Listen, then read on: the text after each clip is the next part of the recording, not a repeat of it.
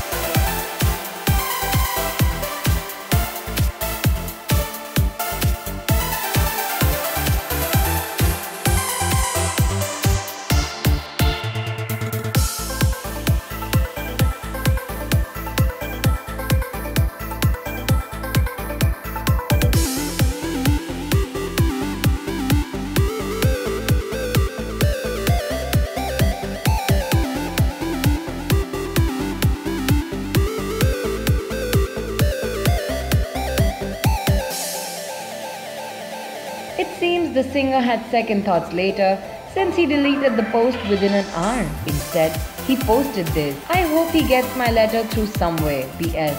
This whole thing will backfire at me. I know.